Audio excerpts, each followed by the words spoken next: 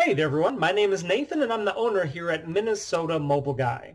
If you're not already familiar with us, we're a business based here in the U.S. state of Minnesota, but we assist customers from all over the world with all sorts of different issues and services on their smartphones, tablets, and other mobile devices.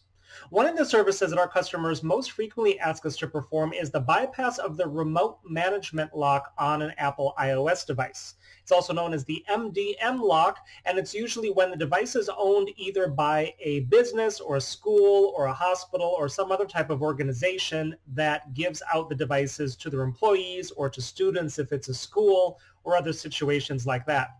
And then in that case, the device is usually configured with additional apps that might relate to the company or the business.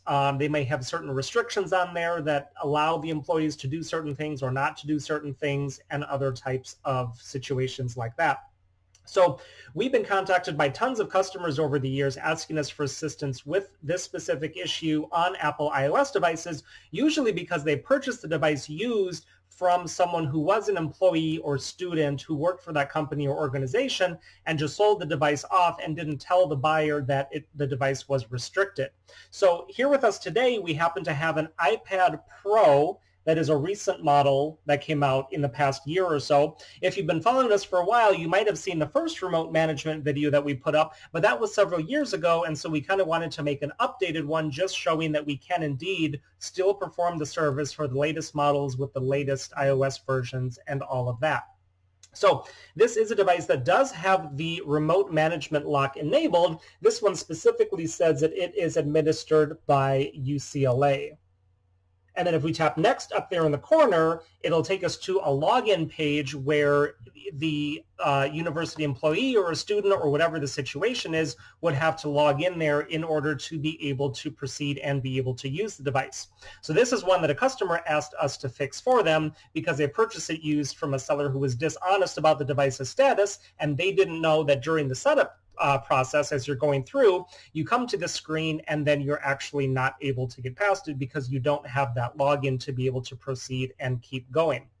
So in conjunction with a few other companies, we have developed a software tool that runs on a computer and allows you to bypass this step in the setup process to be able to proceed through everything else and use the device just as normal.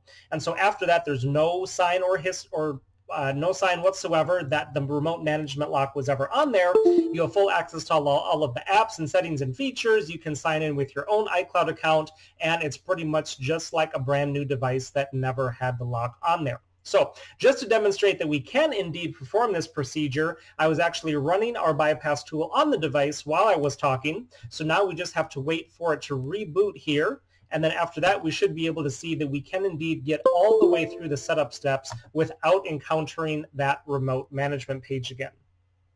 I can go and unplug it because we are done with that step. And then this is just going to take another 30 seconds or so here to finish rebooting.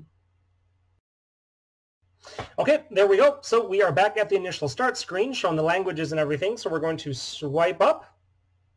And then there's a button there that we can tap to hit continue. And then, so instead of seeing now the remote management lock, we're just going to continue on with all of the normal setup steps in Apple's setup process that is pretty much the same for every device. So we're going to hit continue there. We're not going to do Face ID, so we're actually going to set that up later. We're not going to do a passcode either because we don't need one. We're going to also skip the Apple ID step. We're just trying to get to the home screen here as fast as possible, basically, to show you that it does indeed work. So we're going to skip through the location and the Siri and everything else that it asks you about setting up. Continue, continue, continue, continue. And there we go. There's the welcome to iPad screen. So swipe up there. We have full access to all of the apps and settings and features just like normal. There's nothing restricted. There's nothing missing. There's no extra apps from the company added in.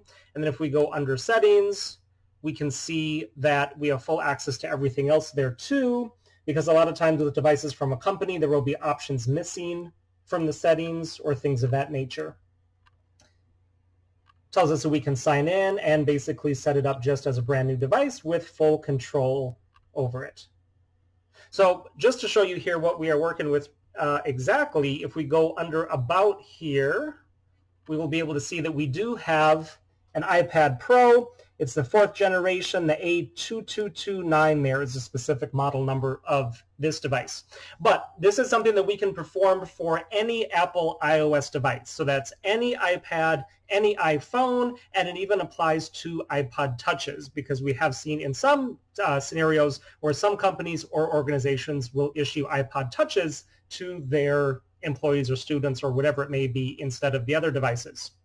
So if you have a recent Apple iOS device that has the MDM lock on it, or the remote management that you can see here, and need help getting that bypassed, we would love to help you out with that, so go ahead and get in touch with us.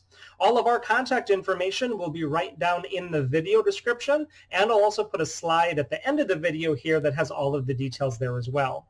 While you're here, make sure to check out some of the other videos that we have on our channel, as we offer a lot of different services for a lot of different devices, and I'm sure you'll find something there that could come in handy someday. Hitting that subscribe button while you're there will enable you to be notified of all of the new videos and services that we're constantly adding and putting up, just like we're doing with this one. Y para todos ustedes hispanohablantes, nosotros también hablamos español, así que ustedes nos pueden contactar sin duda. Thanks so much for watching, everyone, and have a great rest of your day.